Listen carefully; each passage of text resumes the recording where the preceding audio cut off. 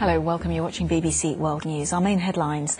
The United States has called for a de-escalation of the unrest in Jerusalem, where Israeli police and hundreds of Palestinians have clashed over moves to evict local residents to make room for Jewish settlers. The American Vice President said that the US and Mexico must tackle the root causes of regional migration together by addressing violence and corruption in Central America. Kamala Harris made the comment during virtual immigration talks with the Mexican president. EU leaders will hold a video call with the Indian Prime Minister Narendra Modi on the second day of a summit in Portugal. India is calling on Western countries to waive patents for COVID vaccines in order to boost inoculation, but Europe is divided on the idea. Those are the headlines.